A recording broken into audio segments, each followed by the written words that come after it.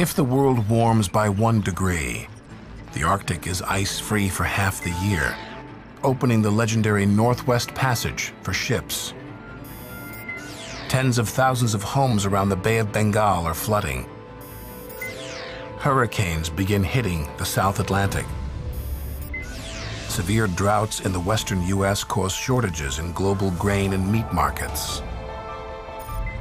This could be our world plus 1 degree. At 1 degree additional warming to today, we're likely to see the emergence of new deserts in the western half of the United States, from Texas in the south right up to the Canadian border, is in danger of becoming new hyper-arid areas where really no crops can be grown at all. The Earth's average temperature has always fluctuated, and a variable climate isn't unusual. It's the pace of climate change today that's unprecedented. If you had asked us 10 or 20 years ago, what would be the impact of 1 or 2 degrees additional warming, we would say, well, probably we can live with that. NASA climate scientist James Hansen was one of the first to sound the alarm about global warming.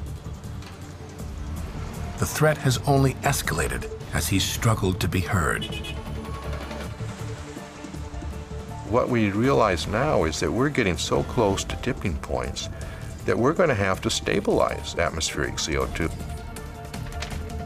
Studying climates in the past has given Hansen a window onto the dangers posed by global warming.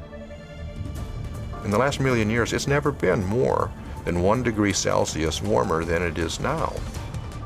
What we are doing now with the human-made greenhouse gases is an order of magnitude larger, and it's being introduced very rapidly.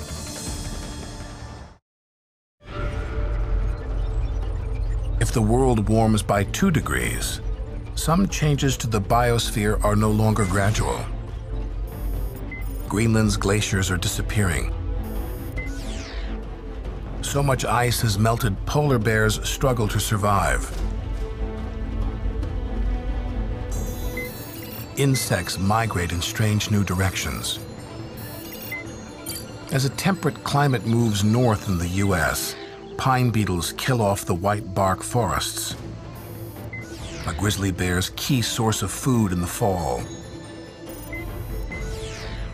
New forests take root in Canada's melting tundra. The Pacific islands of Tuvalu are lost beneath the rising tides of global warming.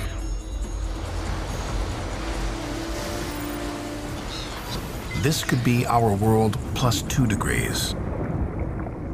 At 2 degrees of warming, the impacts in the marine ecosystem are going to be much more severe. We're likely to lose the vast majority of the world's tropical coral reefs. It's a problem that's keeping Ove Goldberg up late into the night. To some, it might seem almost incredible that we could change something as vast as the ocean.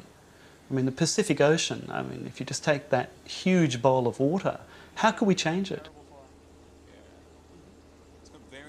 A marine biologist at the University of Queensland in Australia, Ove is tracking changes in coral reefs. They're acting a little bit like a canary in the coal mine. Miners used to take a little bird down with them, and when the bird got sick, they knew to withdraw because there was gas building up in the mine. Well, coral reefs are, a beautiful, biodiverse part of the Earth, and the very fact that that's disappearing should have all of us worried, just like the canary in the coal mine. If the world warms by 3 degrees, the Arctic is ice-free all summer. The Amazon rainforest is drying out. Snow caps on the Alps all but disappear. El Niño's extreme weather patterns become the status quo. The Mediterranean and parts of Europe wither in searing summer heat. This could be our world plus 3 degrees. In a 3 degree warmer world, these kinds of summer heat waves will just be the norm.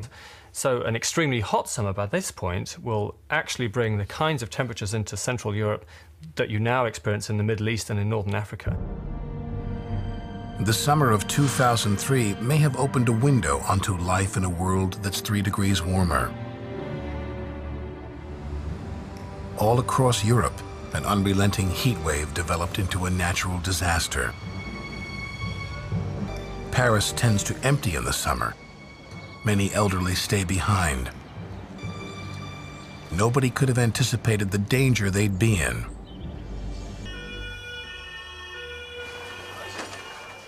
Emergency room doctors were the first to realize something was terribly wrong.